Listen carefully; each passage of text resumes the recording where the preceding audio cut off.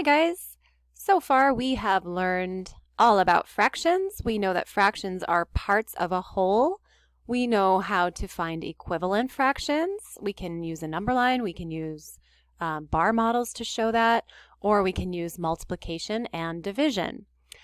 We also know how to find a fraction in its simplest form. Remember that from last time? Okay, so today we are going to be comparing fractions. So when we compare things, we want to see which one is bigger, which one is smaller, that kind of thing. So our objectives for this lesson up here at the top, the first thing we're going to be able to do after this lesson is we're going to be able to show fractions as points or distances on a number line. And we're going to be able to compare and order fractions. This third one, this is going to be our lesson for tomorrow, where we are going to be comparing and ordering fractions using benchmark fractions. So for today, we are just going to be focusing on this one and this one. Our vocabulary for this lesson is like fractions, unlike fractions, and benchmark fraction for tomorrow. Okay, so the first thing we're looking at here, it says fractions on a number line. So we have already been looking at fractions on a number line, so this should look pretty familiar to us. And it tells us a rectangle is divided into 4 equal parts. Each part is 1/4. And we can see that right here. We have our long rectangle. It is split into 4 equal parts. And one of those parts is shaded. So 1/4 of this is shaded. We can show that exact same thing on the number line. So on the number line, we would have our arrows on the side. That's what tells us that that's a number line. We have our 0 and our 1. That's where our fractions are. They're in between our whole numbers. Remember, guys? And we know if we're starting at 0, and we're splitting this into 4 equal pieces, that this first point would be 1 out of 4, so our 1/4. That means this piece right here is 1/4 of this whole thing, okay? So that's our 1/4. This is our 2/4, and notice it doesn't say 2/4, it says 1/2. So it looks like on here they have already reduced that 2/4 down to its simplest form. And we know that that is equivalent to 2/4, right, guys? Because it looks like they divided the 2, divided by 2 is 1. That's how they got the 1. 4 divided by 2 is 2. So we can say it's 1/2. And we can see that, right, by looking at it, that not only is it 2/4, but it is 1/2 because it's exactly 1/2 of this space. Okay, so we've got our 1/4, our 2/4 or 1/2, 3/4, and then 4/4, which is the same thing as 1, or the whole thing. Okay, so that was basically just 2 different ways to show the same thing. So let's move down here, and number 1 says show 4/5 on the number line using fraction bars.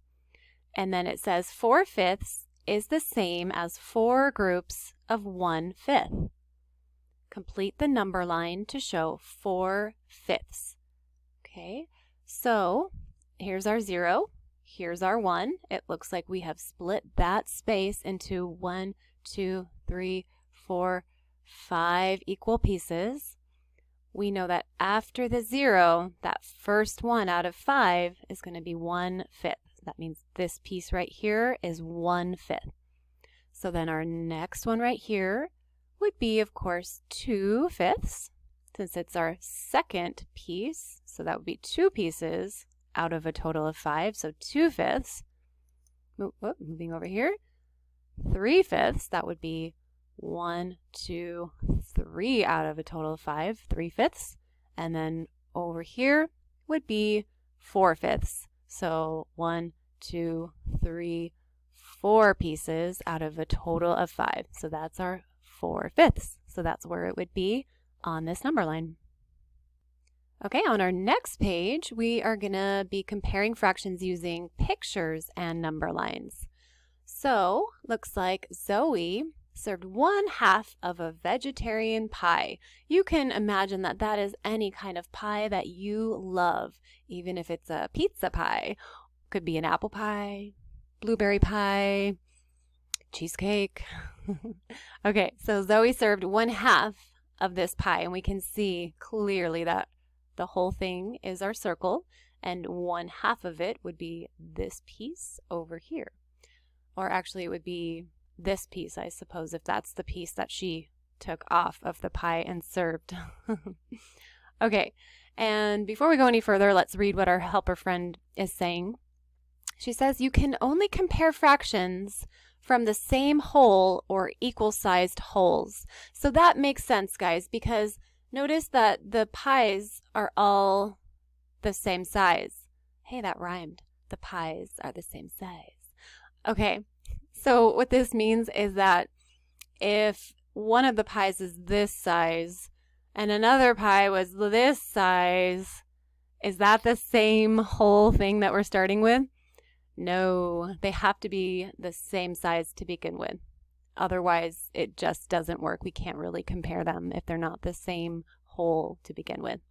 Okay, so she served 1/2, and then Lisa served 3/4 of an equal-sized vegetarian pie. So Lisa has a pie that's the same size as Zoe's. And now Lisa is serving 3/4 of that pie. So I guess it is this. This is what they're showing us. So this is the part she served. This is the part that Lisa served. So we can tell clearly by looking at this picture that Lisa served more than Zoe, right, guys? So that tells us that 3/4 is bigger than 1/2. Okay, now let's see what Abby's up to down here. Abby served 1/4 of another equal-sized pie. So Abby's, of course, is the same size to begin with, and she is serving 1/4.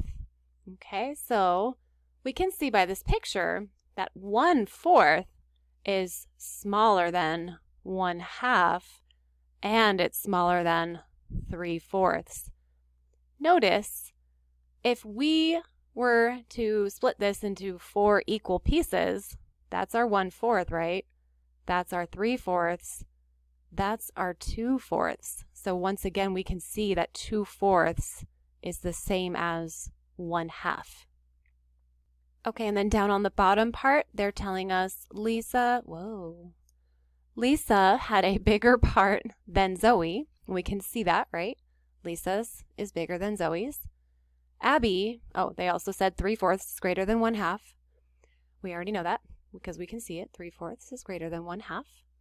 Abby had a smaller part than Zoe.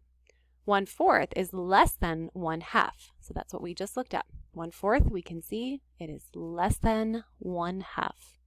And the way we would write that is with our lovely greater than and less than symbols. Remember our alligators, guys? They want to eat the bigger one.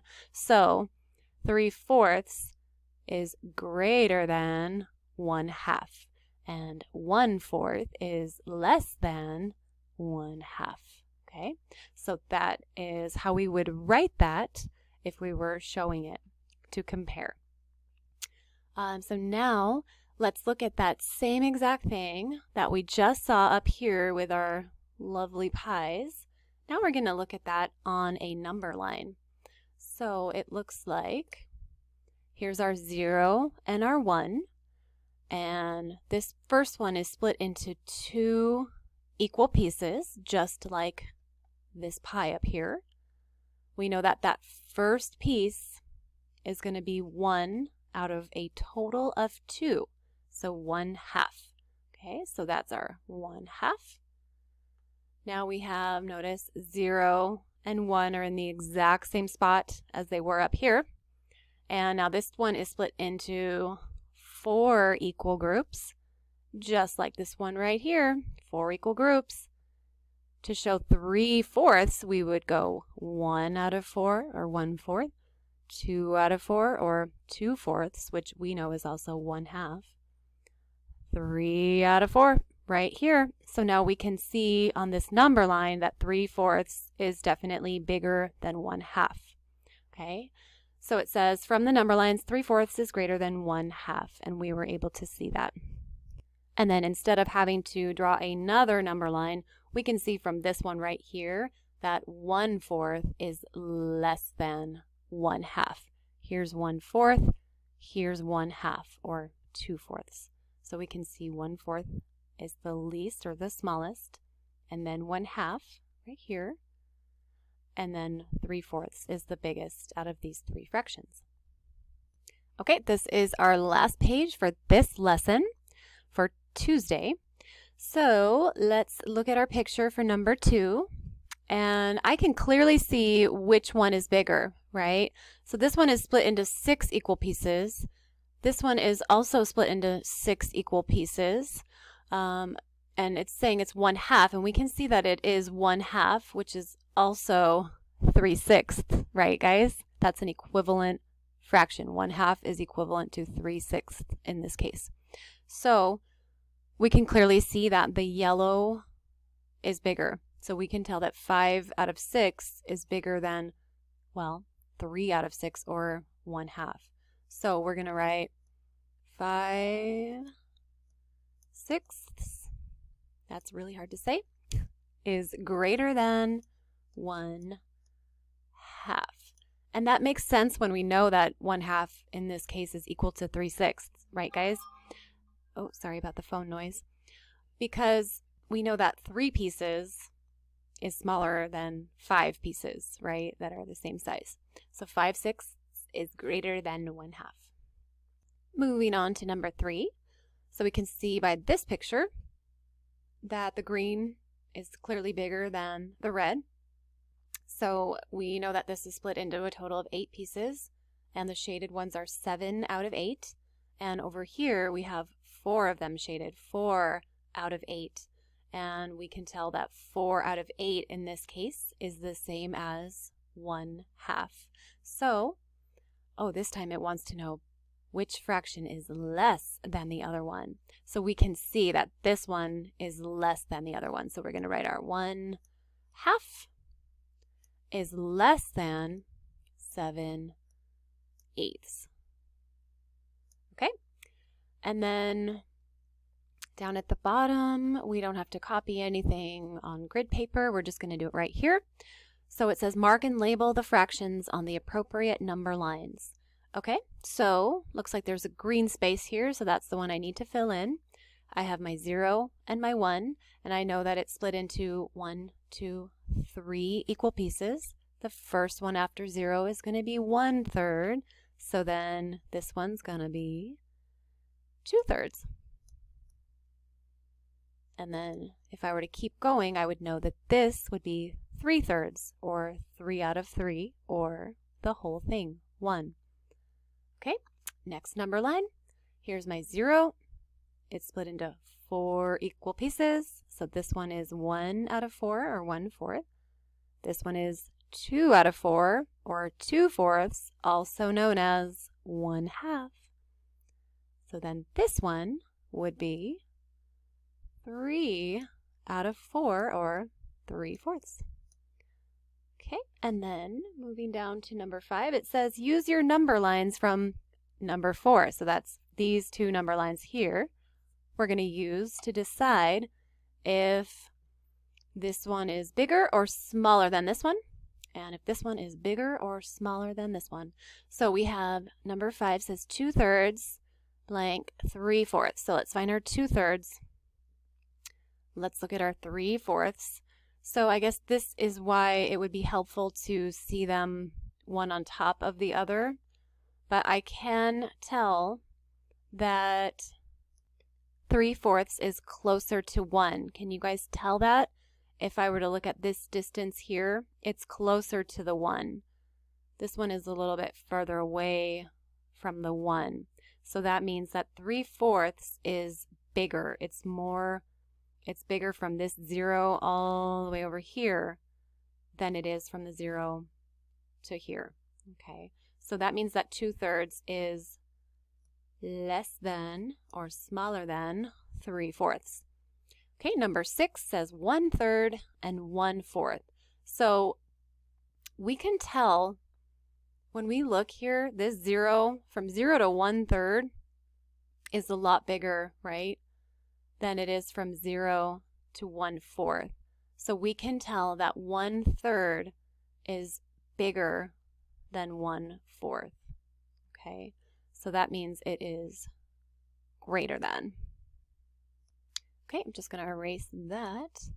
And then, whoops. Here we go. So this is a hands-on activity you can do at home if you so desire. This is kind of like what we did in class where we were just coloring. Remember those pieces that we colored so we could see those equivalent fractions? So this one you can just follow these directions here if you would like to do this at home. Step 1, well actually, 1 is you cut out 2 paper strips that are the same size. Step 1, fold the first strip in half.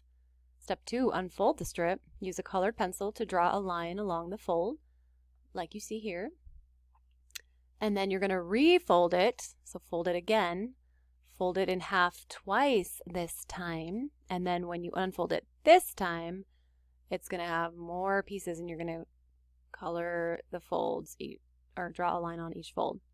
Then you can shade to show a fraction greater than 1/2.